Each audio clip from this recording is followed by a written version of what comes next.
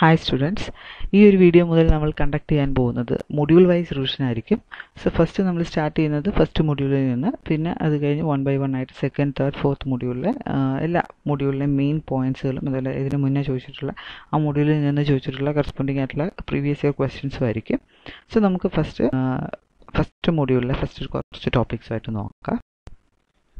So already നമ്മൾ 1 to 6 modules complete ചെയ്തു. അതേപോലെ 2019 ഒക്ടോബറിലെ സപ്ലി ക്വസ്റ്റ്യൻ പേപ്പറും ഡിസ്കസ് ചെയ്തിട്ടുള്ളതാണ്. സോ ഈ ഒരു വീഡിയോയിൽ ഫസ്റ്റ് മൊഡ്യൂളിലെ ഏറ്റവും ഫസ്റ്റ് 2 ടോപ്പിക്സ് ആയ പ്രോസസ് കൺട്രോളും അതേപോലെ സെൻസർ ടൈം റെസ്പോൺസും ആയിരിക്കും ഡിസ്കസ് ചെയ്യുന്നത്. സോ ഇതിൻ്റെ മെയിൻ ഒബ്ജക്റ്റീവ് എന്ന് വെച്ച് കഴിഞ്ഞാൽ നമുക്ക് മൊഡ്യൂൾ 1ൻ്റെ ഫസ്റ്റ് ഫ്യൂ ടോപ്പിക്സിനെ റിവൈസ് ചെയ്യുക എന്നുള്ളതാണ്. ഇനി നമുക്ക് നോക്കിയാൽ ഫസ്റ്റ് മൊഡ്യൂളിലെ സിലബസ് ഒന്ന് ജസ്റ്റ് നോക്കിക്കഴിഞ്ഞാൽ മനസ്സിലാവും. അതിനകത്തെ ഇമ്പോർട്ടൻ്റ് ആയിട്ട് നമുക്ക് 3 സെക്ഷനായിട്ട് തന്നെ ഡിവൈഡ് ചെയ്യാം. ഫസ്റ്റ് സെക്ഷൻ എന്ന് വെച്ച് കഴിഞ്ഞാൽ പ്രോസസ് കൺട്രോൾ ലൂപ്പ്, അതെന്താണ്, അതിൻ്റെ ഡെഫിനിഷൻ ഓഫ് എലമെൻറ്റ്സ്, അതുപോലെ അതിൻ്റെ ബ്ലോക്ക് ഡയഗ്രാം, ഇതാണ് ഫസ്റ്റ് സെക്ഷൻ. സെക്കൻഡ് സെക്ഷനായിട്ട് വരുന്നത് സെൻസർ ടൈം റെസ്പോൺസ്, എന്താണ് ഫസ്റ്റ് ഓർഡർ സെൻസർ അല്ലെങ്കിൽ സെക്കൻഡ് ഓർഡർ സിസ്റ്റംസ്, അതിൻ്റെ റെസ്പോൺസുകളും കാര്യങ്ങളാണ് രണ്ടാമത്തെ മെയിൻ ടോപ്പിക്കായിട്ട് വരുന്നത്. മൂന്നാമത്തെ ടോപ്പിക്കായിട്ട് നമുക്ക് പറയാവുന്നത് ട്രാൻസ്ഡ്യൂസേഴ്സ് എന്താണ്, അതേപോലെ അതിൻ്റെ ക്യാരക്ടറിസ്റ്റിക്സ് എങ്ങനെയാണ്, നമ്മൾ എങ്ങനെയൊക്കെയാണ് ഒരു ട്രാൻസ്ഡ്യൂസറിനെ നമ്മൾ ആപ്ലിക്കേഷൻ ഓറിയൻറ്റഡ് ആയിട്ട് സെലക്ട് ചെയ്യുന്നത്, ഇങ്ങനെയുള്ള കാര്യങ്ങളാണ് തേർഡായിട്ടൊരു സെക്ഷൻ നമ്മൾ ഡിസ്കസ് ചെയ്യാൻ പോകുന്നത്.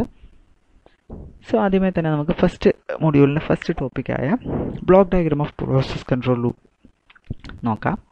സോ അത് പ്രോസസ് കൺട്രോൾ ലൂപ്പ് എന്താണ് ഒരു പ്രോസസ്സ് എന്ന് പറഞ്ഞാൽ, അല്ലെങ്കിൽ ഒരു പ്രോസസ് കൺട്രോൾ ലൂപ്പ് എന്ന് പറഞ്ഞാൽ നമുക്കറിയാം, ഒരു പ്രോസസ്സ് എന്ന് നമ്മൾ സിംപ്ലി പറയുന്നത് ഏതൊരു മാനുഫാക്ചറിങ് മെത്തേഡിൽ അല്ലെങ്കിൽ ഒരു പ്ലാന്റ്, ഇങ്ങനെയുള്ള എന്തെങ്കിലും ഒരു നിർമ്മാണം നടത്തുന്ന ഒരു നിർമ്മാണശാലയെ നമ്മൾ പ്രോസസ്സ് അല്ലെങ്കിൽ പ്ലാന്റ് എന്ന് പറയും. സോ ഇങ്ങനെയുള്ള ഒരു പ്ലാന്റിൽ ഇന്നത്തെ കാലത്ത് നമുക്കറിയാം, പണ്ടൊക്കെയെന്ന് വെച്ച് കഴിഞ്ഞാൽ നമ്മൾ മനുഷ്യന്മാർ തന്നെ എല്ലാം ചെയ്യാനും അതിന് കറക്റ്റ് ഔട്ട്പുട്ട് കിട്ടിയോ എല്ലാം നോക്കാനും ചെക്ക് ചെയ്യാനും ഒക്കെ ഉണ്ടായിരുന്നു. പക്ഷേ ഇന്ന് നമ്മൾ കൺട്രോൾ സിസ്റ്റത്തെ യൂസ് ചെയ്യുന്നു. അതായത് നമുക്ക് കിട്ടുന്ന ഔട്ട്പുട്ട് നമ്മൾ ഉദ്ദേശിച്ച പോലെയാണോ അല്ലയോ എന്നുള്ളതെല്ലാം ഈ കൺട്രോൾ സിസ്റ്റം വെച്ചിട്ടായിരിക്കും നമ്മൾ ചെക്ക് ചെയ്യുന്നത്. ഇനി നമുക്ക് കിട്ടുന്ന ഔട്ട്പുട്ട് എന്തെങ്കിലും വേരിയേഷൻസ് ഉണ്ടെങ്കിൽ അത് കറക്റ്റ് ചെയ്യാനും നമ്മൾ കൺട്രോൾ സിസ്റ്റത്തെ യൂസ് ചെയ്യും. സോ ബേസിക്കലി ഒരു പ്രോസസ് കൺട്രോൾ സിസ്റ്റം എന്ന് പറഞ്ഞു കഴിഞ്ഞാൽ അതിനകത്തൊരു പ്രോസസ്സ് ഉണ്ടാവും, അല്ലെങ്കിൽ എന്തെങ്കിലും ഒരു മാനുഫാക്ചറിങ് പ്രോസസ്സോ അല്ലെങ്കിൽ ഒരു മാനുഫാക്ചറിങ് യൂണിറ്റ് ഉണ്ടാവും, അതിനെ നമ്മളല്ലേ പ്ലാന്റ് എന്ന് പറയും. അതേപോലെ തന്നെ അതിനോടൊപ്പം ഫീഡ്ബാക്ക് എലമെൻറ്റ്സ് ഉണ്ടാവും, എറർ ഡിറ്റക്ടർ ഉണ്ടാവും, ഓട്ടോമാറ്റിക് കൺട്രോളർ ഉണ്ടാവും, ആക്ച്വേറ്റർ ഉണ്ടാവും, അല്ലെങ്കിൽ കൺട്രോൾ എലമെൻ്റ് എന്ന് പറഞ്ഞ ഒരു കോമ്പണൻ്റ് ഉണ്ടാവും. സോ ഇനി പ്ലാന്റ് അല്ലെങ്കിൽ പ്രോസസ്സ് എന്ന് വെച്ച് കഴിഞ്ഞാൽ നമുക്ക് ഏത് പ്രോസസ്സിനെയാണോ കൺട്രോൾ ചെയ്യേണ്ടത്, അല്ലെങ്കിൽ ഏത് പ്രോസസ്സ്, കുറച്ചുകൂടെ പ്രിസൈസ് ആയിട്ട് പറഞ്ഞാൽ ഏത് പ്രോസസ്സിൻ്റെ ഔട്ട്പുട്ടാണോ അല്ലെങ്കിൽ അതിൻ്റെ എലമെൻറ്റിനെയാണോ കൺട്രോൾ ചെയ്യേണ്ടത്, അതിനെ നമ്മൾ പ്ലാന്റ് അല്ലെങ്കിൽ പ്രോസസ്സ് എന്ന് പറയും. സോ പ്രോസസ്സ് എന്ന് വെച്ച് കഴിഞ്ഞാൽ ഞാൻ പറഞ്ഞ പോലെ തന്നെ ഒരു മാനുഫാക്ചറിങ് സീക്വൻസ് ആയിരിക്കും. അതിന് ഒന്നിലധികം ഔട്ട്പുട്ട്സ് ഉണ്ടാവാം, ചിലപ്പോൾ ഒരു ഔട്ട്പുട്ട് ആകാം, ചിലപ്പോൾ ഒന്നിലധികം ആവാം. സോ എത്ര ഔട്ട്പുട്ട്സ് ഉണ്ടെങ്കിലും ഈ ഓരോ ഔട്ട്പുട്ടിനും നമ്മുടെ റിക്വയർമെൻറ്റ് അനുസരിച്ചാണോ അല്ലയോ എന്നുള്ളത് ചെക്ക് ചെയ്ത് അതിനെ കൺട്രോൾ ചെയ്യുക എന്നുള്ളത് അനിവാര്യമാണ്. സോ ഇതാണ് ഒരു ബ്ലോക്ക് ഡയഗ്രാം പ്രോസസ് കൺട്രോൾ സിസ്റ്റത്തിൻ്റെ. സോ ഓൾറെഡി നിങ്ങൾക്ക് പരിചയമുള്ളൊരു ബ്ലോക്ക് ഡയഗ്രാം ആണിത്. ഇതിൽ നോക്കിക്കഴിഞ്ഞാൽ ഞാൻ പറഞ്ഞ പോലെ മെയിൻ എലമെൻറ്റ്സ് ആയിട്ടുള്ള ഒരു പ്ലാന്റ് ഉണ്ടാവും, ഫീഡ്ബാക്ക് എലമെൻറ്റ്സ് ഉണ്ടാവും, എറർ ഡിറ്റക്ടർ ഉണ്ടാവും, കൺട്രോളർ ഉണ്ടാവും. സോ ഇതെന്താണ് ഈ ബ്ലോക്ക് ഡയഗ്രാം ഉദ്ദേശിക്കുന്നതെന്നൊന്ന് ബ്രീഫ് ചെയ്ത് കഴിഞ്ഞാൽ നമുക്കറിയാം, പ്ലാന്റ് അല്ലെങ്കിൽ പ്രോസസ്സ് ഉണ്ടാവും. ഇവിടെ ആയിരിക്കും നമുക്ക് വേണ്ട ഒരു പ്രോസസ്സ് നടക്കുന്നത്. ഈ ഒരു മാനുഫാക്ചറിങ് പ്രോസസ്സ് നടക്കുന്ന പ്ലാന്റിൻ്റെ ഔട്ട്പുട്ട്സ് ഞാൻ പറഞ്ഞ പോലെ ഒന്നിലധികം ഔട്ട്പുട്ട്സ് ഉണ്ടാവും, ഒരു ഔട്ട്പുട്ട് ഉണ്ടാവും. ഈ ഔട്ട്പുട്ട് നമ്മൾ ആദ്യമേ എങ്ങനെയായിരിക്കണം ഇതിൻ്റെ ഔട്ട്പുട്ട് എന്നുള്ളത് നമ്മൾ സെറ്റ് ചെയ്ത് വെച്ചിട്ടുണ്ടാവും. പക്ഷേ ഈ കിട്ടുന്ന ഔട്ട്പുട്ട് ഒന്നെങ്കിൽ നമ്മൾ സെറ്റ് ചെയ്ത് വെച്ച ഔട്ട്പുട്ടിന് കൂടെ അല്ലെങ്കിൽ ഔട്ട്പുട്ടിൻ്റെ അതേപോലെ ആയിരിക്കും, അല്ലെങ്കിൽ ചിലപ്പോൾ എന്തെങ്കിലും ഡിഫറൻസ് ഉണ്ടാവും.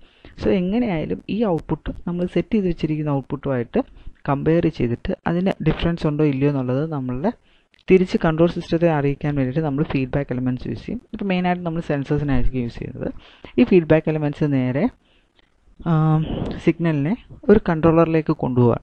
പക്ഷേ കൺട്രോളറിൽ എത്തുന്നതിന് മുന്നേ തന്നെ കൺട്രോളറിനുണ്ടാവും ഒരു സെറ്റ് പോയിൻ്റ്. ആ സെറ്റ് പോയിൻ്റ് ഈ ഫീഡ്ബാക്ക് എലമെൻറ്റ് കൊണ്ടുവന്ന സിഗ്നലും തമ്മിൽ ചെക്ക് ചെയ്തിട്ടാണ് എത്രമാത്രം എറർ ഉണ്ടായി എന്നുള്ളത് കണ്ടുപിടിക്കുന്നത്. സോ ഈ എററിനെ കൺട്രോളർ നോക്കുന്നു, അതിനനുസരിച്ച് എററിനനുസരിച്ചുള്ളൊരു ആക്ച്വേറ്റിംഗ് സിഗ്നൽ അവിടെ ഉണ്ടാക്കുന്നു. എന്തിനു വേണ്ടിയെന്ന് വെച്ച് കഴിഞ്ഞാൽ നമ്മളുടെ ഔട്ട്പുട്ടിനെ കറക്റ്റ് ചെയ്യാൻ വേണ്ടിയിട്ട് പ്ലാന്റിന് ഒരു ഇൻഫർമേഷൻ കൊടുക്കാൻ വേണ്ടിയിട്ടാണ് അവിടെ ആക്ച്വേറ്റിംഗ് സിഗ്നൽ പ്രൊഡ്യൂസ് ചെയ്യുന്നത്. ഇനി ഇത് ഓരോന്നും നമ്മൾ ചെക്ക് ചെയ്ത് കഴിഞ്ഞാൽ ഫസ്റ്റ് നമുക്കറിയാം ഫീഡ്ബാക്ക് എലമെൻ്റ് അല്ലെ സെൻസർ ആയിരിക്കും. ഇത് നമ്മുടെ ഔട്ട്പുട്ട് വേരിയബിളിനെ എങ്ങനെയാണോ നമ്മളുടെ എറർ ഡിറ്റക്ടറിന് അക്സെപ്റ്റ് ചെയ്യാൻ പറ്റുന്നത്, അല്ലെങ്കിൽ കൺട്രോളറിന് അക്സെപ്റ്റ് ചെയ്യാൻ പറ്റുന്നത്, അല്ലെങ്കിൽ കൺട്രോൾ സിസ്റ്റത്തിലേക്ക് ചെല്ലാൻ പറ്റുന്നത്, ആ രീതിയിലേക്ക് കൺവേർട്ട് ചെയ്യാനാണ് നമ്മൾ ഫീഡ്ബാക്ക് എലമെൻ്റ് അല്ലെ സെൻസറിനെ യൂസ് ചെയ്യുന്നത്. അതേപോലെ തന്നെ നമ്മുടെ എറർ ഡിറ്റക്ടർ ഉണ്ട്. സോ എറർ ഡിറ്റക്ടർ ബേസിക്കലി നമുക്ക് പറയാവുന്നത് ഒരു സബ്ട്രാക്ടർ ആണെന്ന് പറയും. സോ സബ്ട്രാക്ടറിനകത്ത് നമുക്കൊരു ആക്ച്വൽ സിഗ്നൽ ഉണ്ടാകും, അല്ലെങ്കിൽ ഒരു സെറ്റ് പോയിന്റ് ഉണ്ടാകും. ഈ സെറ്റ് പോയിന്റ് നമ്മുടെ റെഫറൻസ് ആയിട്ടുള്ള അല്ലെങ്കിൽ എറർ സിഗ്നൽ നമ്മളുടെ ഫീഡ്ബാക്കിൽ നിന്ന് വരുന്ന സിഗ്നലും തമ്മിൽ ഡിഫറൻസ് നോക്കിയിട്ടാണ് എത്രമാത്രം എറർ അവിടെ ഉണ്ടായെന്നുള്ളത് കണ്ടുപിടിക്കുക. ഇതിനനുസരിച്ച് കൺട്രോളറിനെ ഇൻഫോം ചെയ്യും കറക്റ്റീവ് ആക്ഷൻ എടുക്കാൻ വേണ്ടിയിട്ട്. ഇനി കൺട്രോളർ. സോ കൺട്രോളറിനെ നമ്മൾ ഓട്ടോമാറ്റിക് കൺട്രോളർ എന്ന് പറയും. കാര്യം ഓട്ടോമാറ്റിക്കലി എപ്പോഴെങ്കിലും എറർ ഉണ്ടായിക്കഴിഞ്ഞാൽ കൺട്രോളർ അപ്പോൾ തന്നെ അതിന് വേണ്ട കറക്ഷൻസ് എടുക്കുന്നുണ്ട്. നമ്മൾ ഹ്യൂമൻ ബീങ്സ് അവിടെ പോയി കൺട്രോളറിനോട് പറഞ്ഞു കൊടുക്കേണ്ട ആവശ്യമില്ല, എറർ ഉണ്ടായി കറക്റ്റീവ് മെഷേഴ്സ് എടുക്കാൻ. സോ ഓട്ടോമാറ്റിക് കൺട്രോളറിൻ്റെ കേസിൽ ഈ വരുന്ന എറർ സിഗ്നലിനെ എടുക്കുകയും അതേപോലെ തന്നെ എന്താണ് ഈ എറർ സിഗ്നൽ എന്നുള്ളതിനെ അനലൈസ് ചെയ്യുക. ഇനി എറർ സിഗ്നലിൻ്റെ വാല്യൂ വളരെ കുറവാണ്, ഡിറ്റക്റ്റ് ചെയ്യാൻ പാടാണെന്നുണ്ടെങ്കിൽ അതിനെ ആംപ്ലിഫൈ ചെയ്ത് ഏത് ലെവലിലേക്കാണോ വേണ്ടത് അതിനനുസരിച്ച് അതിനെ ആംപ്ലിഫൈ ചെയ്യുക, എന്നിട്ട് വേണ്ട മെഷേഴ്സ് എടുക്കുകയും ചെയ്യുന്ന ആളാണ് ഓട്ടോമാറ്റിക് കൺട്രോളർ. ഇനി ഫൈനലായിട്ടുള്ള എലമെൻ്റാണ് actuator or control point. So error ഉണ്ടായി ഈ എററിനെ കറക്റ്റ് ചെയ്യാൻ വേണ്ടി നമ്മൾ യൂസ് ചെയ്യുന്ന ഒരു കോമ്പണൻ്റ് ആണ് കൺട്രോൾ എലമെൻ്റ് അല്ലെങ്കിൽ ആക്ച്വേറ്റർ. സോ ഇപ്പം നമുക്കറിയാം ഏതൊക്കെയാണ് ആക്ച്വേറ്റേഴ്സ് അല്ലെങ്കിൽ കൺട്രോൾ എലമെൻറ്റ്സ്. നമ്മൾ ന്യൂമാറ്റിക് ആയിട്ട് യൂസ് ചെയ്യുന്ന ന്യൂമാറ്റിക് ആയിട്ടുള്ള ആക്ച്വേറ്റേഴ്സ് ഉണ്ട്, വാൽവ്സ് ഉണ്ടാവും, കൺട്രോൾ വാൽവ്സ് ഉണ്ടാവും, അല്ലെങ്കിൽ ഒരു ഹൈഡ്രോളിക്കോ ഇലക്ട്രിക്കോ ആയിട്ടുള്ള മോട്ടോഴ്സ് ഉണ്ടാവും. ഇങ്ങനെ പലതരത്തിലുള്ള ആക്ച്വേറ്റേഴ്സ് അല്ലെങ്കിൽ കൺട്രോൾ എലമെൻറ്റ്സ് ഉണ്ട്. ഇനി അടുത്ത സെക്കൻഡ് ഇമ്പോർട്ടൻറ്റ് ടോപ്പിക്കാണ് response of സെൻസറിൻ്റെ time responses. So sensors നമ്മൾ ബേസിക്കലി പറയുന്നത് ഏതൊരു ഡിവൈസാണോ നമുക്ക് വേണ്ട ഒരു പർട്ടിക്കുലർ സിഗ്നലിനെ നമുക്ക് വേണ്ട ഒരു ഫോം ഓഫ് എനർജി ആയിട്ട് കൺവേർട്ട് ചെയ്യുന്നത്, അല്ലെങ്കിൽ ഒരു ഫോം ഓഫ് എനർജിയെ നമുക്ക് റിക്വയർഡ് ആയിട്ടുള്ള ഇലക്ട്രിക്കൽ എനർജി ആയിട്ട് കൺവേർട്ട് ചെയ്യുന്നത്, അതിനെ നമ്മൾ സെൻസർ എന്ന് പറയും. സോ സെൻസറിൻ്റെ റെസ്പോൺസുകളെ പറ്റി അറിയേണ്ടത് വളരെ അത്യാവശ്യമാണ്. അപ്പോൾ നമുക്കറിയാം ബേസിക്കലി രണ്ട് തരം സിസ്റ്റംസ് ആയിട്ടല്ലേ, രണ്ട് തരം സിസ്റ്റംസ് ആയിട്ടാണ് സെൻസറിനെ നമ്മൾ ഡിവൈഡ് ചെയ്യുന്നത്, ഫസ്റ്റ് ഓർഡറും സെക്കൻഡ് ഓർഡറും. സോ ഓൾറെഡി നിങ്ങളിത് പ്രീവിയസ് ആയിട്ട് ലീനിയർ കൺട്രോൾ സിസ്റ്റത്തിൽ പഠിച്ചിട്ടുണ്ട്. സോ ജസ്റ്റ് ഒന്ന് ഇതിൻ്റെ ഇക്വേഷൻസ് ഡിറൈവ് ചെയ്യുന്നതിനേക്കാളും എന്താണ് ഈ കാര്യങ്ങൾ, അതേപോലെ ഇതിൻ്റെ ഗ്രാഫും കാര്യങ്ങളാണ് എക്സാമിന് കണ്ടിന്യൂസ് ആയിട്ട് ചോദിച്ചിട്ടുള്ളത്. സോ എന്താണ് ഫസ്റ്റ് ഓർഡർ സിസ്റ്റം എന്ന് നോക്കാം. ഒരു ഫസ്റ്റ് ഓർഡർ സിസ്റ്റം എന്ന് വെച്ച് കഴിഞ്ഞാൽ അതിൻ്റെ റെസ്പോൺസ് അല്ലെങ്കിൽ ട്രാൻസ്ഫർ ഫംഗ്ഷൻ 1/1 + TS ആയിരിക്കും. ഇനി അതിൻ്റെ നമ്മളൊരു ഇൻപുട്ട് കൊടുക്കുകയാണ്, RFT = 1 എന്നുള്ള സ്റ്റെപ്പ് ഇൻപുട്ട് കൊടുത്തിട്ട് എന്താണ് അതിൻ്റെ റെസ്പോൺസ് എന്നുള്ളത് ചെക്ക് ചെയ്യും. അപ്പോൾ അത് നമ്മൾ പാർഷ്യൽ ഫ്രാക്ഷനൊക്കെ ഉപയോഗിച്ചിട്ട് നമുക്ക് ഓൾറെഡി അതിൻ്റെ ട്രാൻസ്ഫർ ഫംഗ്ഷൻ അറിയാം. ഈ ട്രാൻസ്ഫർ ഫംഗ്ഷനിലേക്ക് അതിൻ്റെ ഇൻപുട്ടായിട്ട് നമ്മൾ സ്റ്റെപ്പ് ഇൻപുട്ടിനെ കൊടുക്കുന്നു. സ്റ്റെപ്പ് ഇൻപുട്ട് എന്ന് വെച്ച് കഴിഞ്ഞാൽ ടൈം t = 0 വരെ അതിൻ്റെ വാല്യൂ 0യും, അത് ടൈം t > 0 ആയി കഴിയുമ്പോൾ അതിൻ്റെ വാല്യൂ a എന്നുള്ളൊരു മാഗ്നിറ്റ്യൂഡും ആയിരിക്കും. ഇനി യൂണിറ്റ് സ്റ്റെപ്പ് എന്ന് വെച്ച് കഴിഞ്ഞാൽ അതിൻ്റെ മാഗ്നിറ്റ്യൂഡ് 1 ആയിരിക്കും. അതുകൊണ്ടാണ് നമ്മളിവിടെ സ്മോൾ RFT എന്നുള്ളത് 1 എന്ന് എഴുതിയേക്കുന്നത്. സോ ഇതിനെ നമ്മൾ എസ് ഡൊമെയിനിലായിരിക്കും ചെക്ക് ചെയ്യുന്നത്. സോ എസ് ഡൊമെയിനിലായതുകൊണ്ട് തന്നെ നമ്മൾ RFTയെ RFS ആക്കുന്നു. സോ RFT 1 ആയതുകൊണ്ട് RFS 1/s ആയിരിക്കും. ഇത് നമ്മൾ ട്രാൻസ്ഫർ ഫംഗ്ഷനിൽ സബ്സ്റ്റിറ്റ്യൂട്ട് ചെയ്യുകയും അത് നമ്മൾ പാർഷ്യൽ ഫ്രാക്ഷനും അതേപോലെ മറ്റ് മാത്തമാറ്റിക്കൽ മെത്തേഡ്സ് ഉപയോഗിച്ച് സോൾവ് ചെയ്യുമ്പോൾ നമുക്ക് അതിൻ്റെ റെസ്പോൺസ് കിട്ടും. സോ റെസ്പോൺസ് നമുക്ക് കിട്ടി CT എന്ന് പറഞ്ഞാൽ 1 - e⁻ t/t ആണെന്നുള്ളത് കിട്ടി. സോ ഈ ഡെറിവേഷൻ ജസ്റ്റ് നോക്കി വെച്ചേക്കുക, ചോദിച്ചിട്ടില്ല, പക്ഷേ ചോദിച്ചാൽ നമ്മൾ എഴുതാൻ ബാധ്യസ്ഥരാണ്. സോ നോക്കി. ഇനി ഇതിനകത്ത് മെയിനായിട്ട് ചോദിച്ചിട്ടുള്ളത് എന്താണ് ഫസ്റ്റ് ഓർഡർ സിസ്റ്റത്തിൻ്റെ റെസ്പോൺസ് എന്നുള്ളതാണ്. സോ നമുക്കറിയാം റെസ്പോൺസ് 1 - e⁻t/t ആണ്. അത് സ്റ്റെപ്പ് ഇൻപുട്ടാണ് കൊടുക്കുന്നുണ്ടെങ്കിൽ a × 1 - e⁻t/t ആയിരിക്കും. സോ എങ്ങനെയാണ് ഇതിനെ നമ്മൾ ഒന്ന് ഗ്രാഫിക്കലായിട്ട് പ്ലോട്ട് ചെയ്താൽ നമുക്ക് എന്താണ് ഇതിൽ നിന്ന് കിട്ടുന്നതെന്ന് നോക്കാം. സോ ഗ്രാഫിക്കലായിട്ട് പ്ലോട്ട് ചെയ്യാൻ വേണ്ടിയിട്ട് നമ്മളെ time small ടിയെ in terms of time response capital T ആയിട്ട്, അല്ലെ ടൈം കോൺസ്റ്റൻറ്റ് ക്യാപിറ്റൽ ടിയുമായിട്ട് കമ്പയർ ചെയ്തിട്ടാണ് റെസ്പോൺസ് പ്ലോട്ട് ചെയ്യുന്നത്.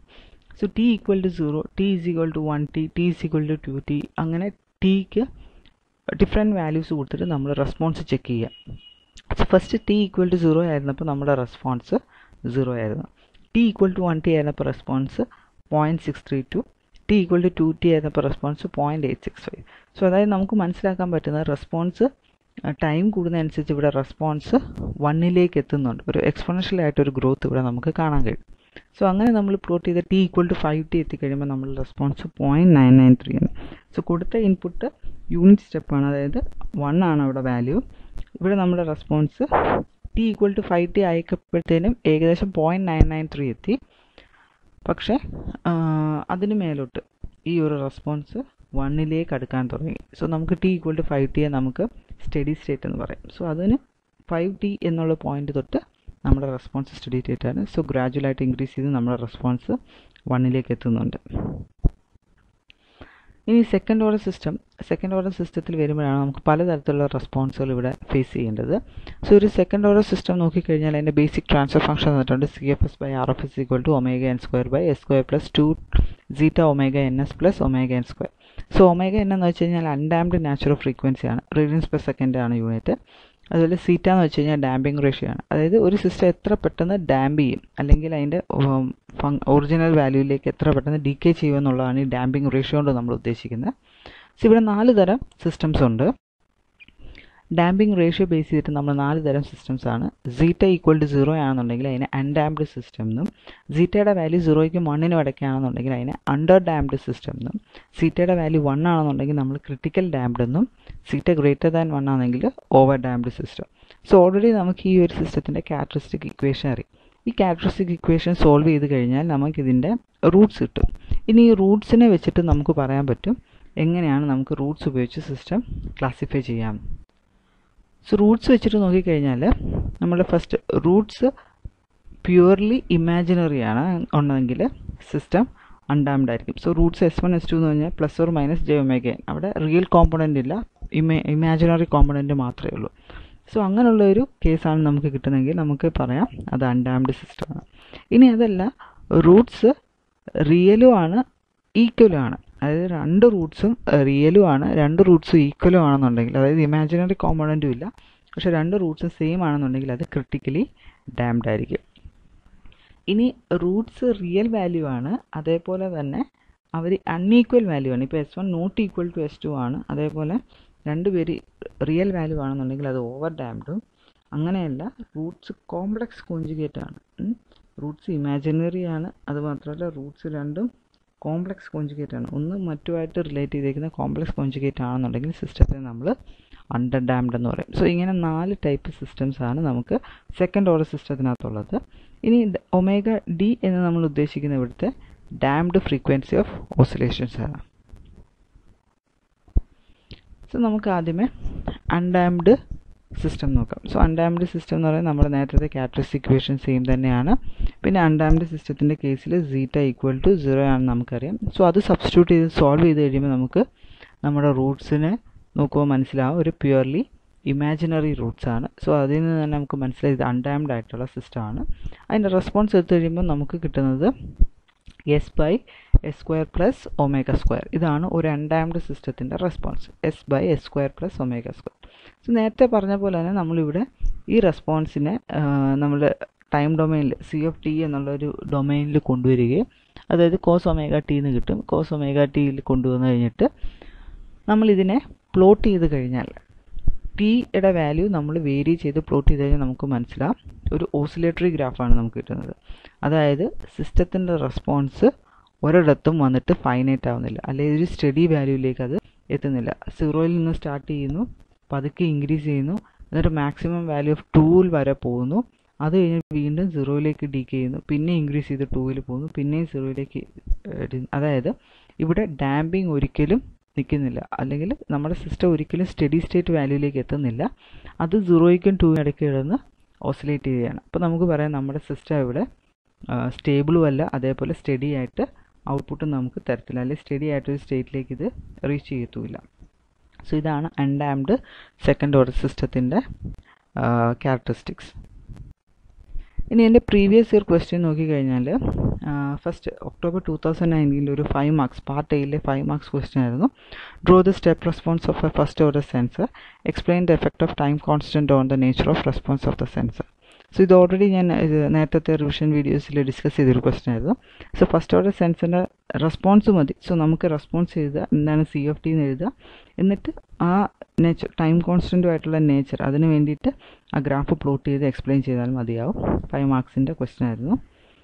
പിന്നെ രണ്ടാമത്തെ ഒരു ക്വസ്റ്റ്യൻ ആയിട്ട് 4 മാർക്സിൻ്റെ അത് പാർട്ട് ബിയിലുള്ളൊരു ക്വസ്റ്റ്യൻ ആയിരുന്നു. Draw and explain second order sensor time response.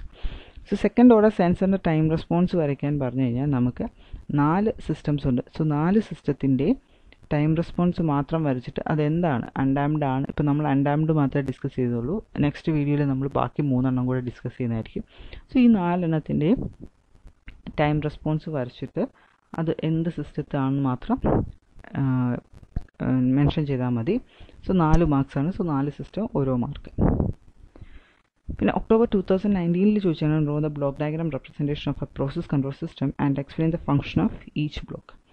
So ഓരോ പ്രോസസ് കൺട്രോൾ സിസ്റ്റത്തിൻ്റെ ബ്ലോക്ക് ഡയഗ്രാം വരയ്ക്കുക, ഓരോ ബ്ലോക്കിൻ്റെ എക്സ്പ്ലനേഷൻ. ഇതും പാർട്ട് ബിയിലെ 5 മാർക്സ് ക്വസ്റ്റ്യൻ ആയിട്ട് ചോദിച്ചൊരു ക്വസ്റ്റ്യൻ ആണ്. സോ അത് ബ്ലോക്ക് ഡയഗ്രാമും അതിനോടൊപ്പം തന്നെ ഓരോ എലമെൻറ്റിൻ്റെ ചെറിയൊരു ഡിസ്ക്രിപ്ഷൻ മതിയാവും. Thank you.